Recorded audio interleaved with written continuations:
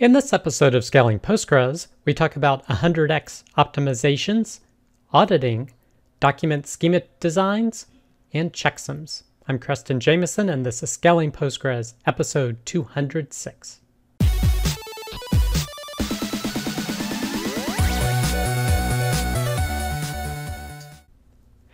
All right, I hope you, your friends, family, and coworkers continue to do well. Our first piece of content is how we optimize PostgreSQL queries 100x. This is from towardsdatascience.com, and he's talking about some optimizations that he did for his application that led to up to 100x in performance improvements. Sometimes it was 10x, sometimes it was 2 to 5, but he goes through several different things he did to improve query performance.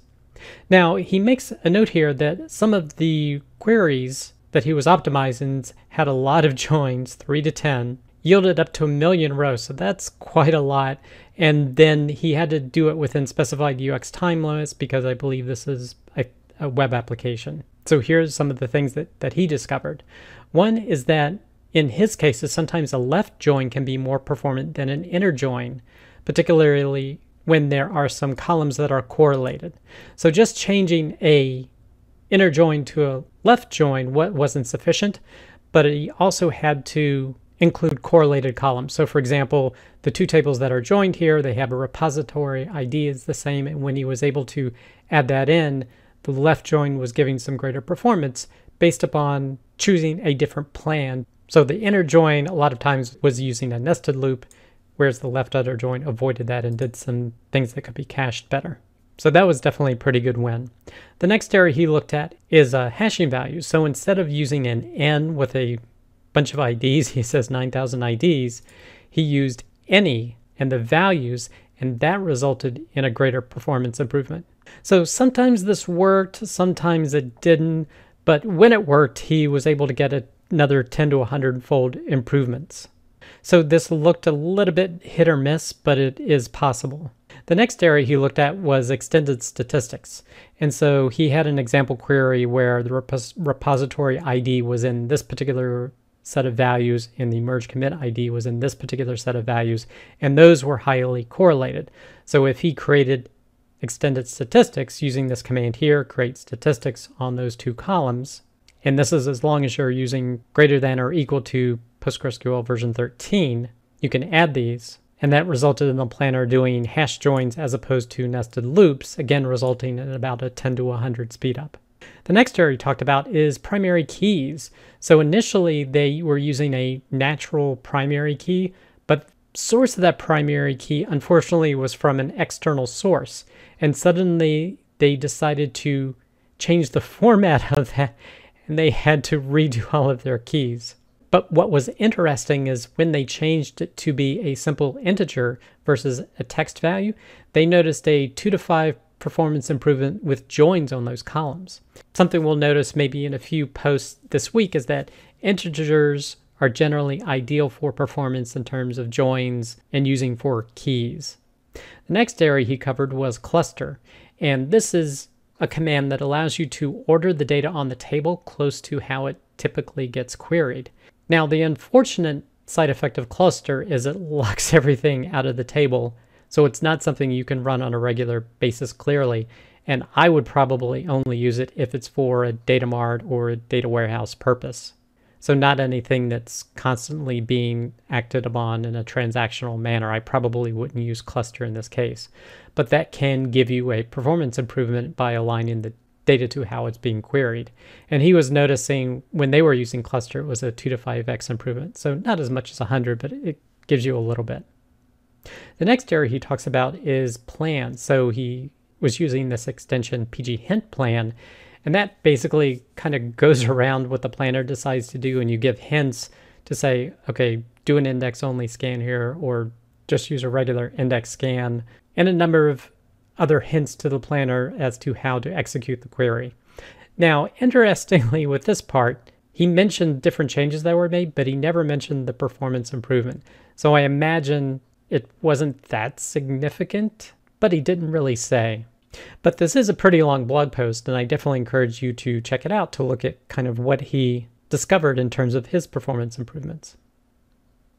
The next piece of content, Postgres Auditing in 150 lines of SQL. This is from supabase.com, and they're talking about setting up an auditing system. And they have an example table here they called members that just has an ID and a name. And what they came up with was a relatively simple API where you can just call this function, enable tracking, and it automatically starts auditing the transactions on this table. So basically, if something gets inserted, updated, deleted, it will track that, and it looks similar to the layout here. So you have a unique record identifier. They're using a UUID for this. And when a record's inserted, the record ID will, of course, be there.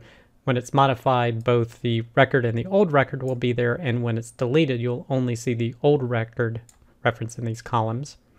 The rest of the columns, it has what operation it was, insert, update, delete, a timestamp. The table OID, they did this for more efficient querying because, again, integer is more efficient than text for querying or for indexing. The table schema, table name, and then as well as what was in the record and what was in the old record. So you could see the changes from an edit, what gets newly inserted, and then what gets deleted. Now, in terms of constructing this, they created a separate schema to store it in called audit. And then they created the table that we just looked at what the results were, is what's in that table. And then they created an index on the timestamp because they figured that's going to be queried pretty frequently. What time did a certain change happen? And they actually used a block range index, which is great for timestamps that are not going to be adjusted. Basically, it's kind of like an append-only table, which is what this is. Each change in any table is going to just be inserted constantly into that audit table. So they went with a Brin index on the timestamp column, and then they did another index on the table OID. So they didn't do it on the table name, they did it on the OID. So that's how they expect you to query this table. Now, in terms of creating that unique identifier, they actually used a UUID. So how they did that, they appended the table OID plus the primary key end-to-end to generate what that UUID is, so that the UUID identifier will always be the same to designate that particular row, because the primary keys shouldn't be changing, or that row's identity will change if you change the primary key. So this is the function they use to identify the primary keys, and then another function to actually consume and build the UUIDs. So you can look at this function here and how that does that. And then they added an index on the record version and the old record version. And this is the generic function that will work for any table that basically reads the values in there and then outputs them in inserts into the record version table in the audit schema. So that's the function that gets fired. But if you've used triggers, you know there's a trigger that actually fires a function. So what we just described was the function. The triggers get added by this enable tracking function. So this is the actual API that turns on tracking or turns it off. And so when it's on, it'll add those triggers and they will be fired and insert into the audit table. When it's disabled, it'll turn those off. And you can see those functions here. And that's pretty much it. And they said they did it with 2 lines of code to spare. So they did it in less than 150 lines. Now, one caveat they do mention about performance is that this will be a hit to performance because you replaced triggers, and any change to that table is going to fire these triggers to be able to do inserts in this other table. So you are going to have a performance hit with doing this. But they do say for a higher write frequency, you can look at the extension pgAudit. And then lastly, they also have an extension they created called supaaudit. So basically you're able to install this extension and then just start using the code here. But if you want to learn more, check out this blog post. The next post is actually related to this previous post because it was the one covered in 5 Minutes of Postgres. And this is 5 Minutes of Postgres, Episode 8, Postgres Auditing, Table Triggers with Supabase versus the pgAudit extension. And he does compare and contrast this a little bit with the pgAudit extension and how it actually relies on sending information to the log files of Postgres as opposed to a table. So there's no triggers, but the burden there with pgAudit is the amount of logging that gets done. So you have to be prepared to handle that increase in log usage for your Postgres installation if you're going to be doing a lot of auditing with pgAudit. But definitely encourage you to check it out this week's episode as well. The next piece of content, database design using documents. This is from endpointdev.com. And he's talking about a scenario where you have a table of websites and you're going to be scanning them and you want to record the URLs for those pages that you've scanned. Now he has an example schema here, and with the goal of this article, it looks to be to find the smallest size that is possible for storing this information. So it doesn't really look at performance, so that's one caveat to think of. Now generally a smaller table will be faster to scan, or smaller indexes will be faster to retrieve data, but it all depends on how you're querying. But in this example, he's looking at size. He says, okay, let's take this schema and change it to a normalized condition where we're not using natural keys, but we're actually using integers. That should allow our largest tables to be very narrow, so not recording a lot of information. So we did that. The next scenario was looking at a composite type. So we created a composite type, and you could have done this without a composite type and just did it as an array of text strings for the URLs. So basically it's the website page, and then each URL is an array. So I think you could have done it that way.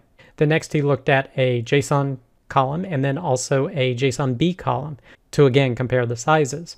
And looking at here, the original table with the natural keys was 436 megabytes. The normalized table, where he made it more narrow, was 387 megabytes. Going to the composite type, or the array, was 324. Now the reason that he's explaining for this size difference is the amount of overhead for many rows, because if you think about it, the normalized table has many rows and there's an overhead for each row for that.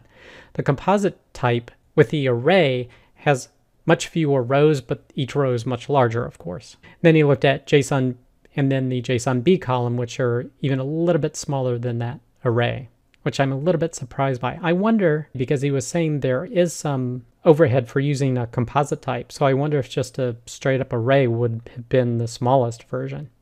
But it's an interesting investigation of different methods of setting up a schema and the size differences. But again, to me, it all depends on what queries you're going to be using as to which format is more efficient. Based upon how you're querying, would it be more efficient to have the normalized tables or in the JSON format? To me, that's more important than the size differences. But this is an interesting piece of content, and I definitely encourage you to check it out if you're interested. The next piece of content, PostgreSQL, creating checksums for tables. This is from cybertech-postgresql.com, and they're talking about checksums, which basically outputs this fingerprint based upon a file.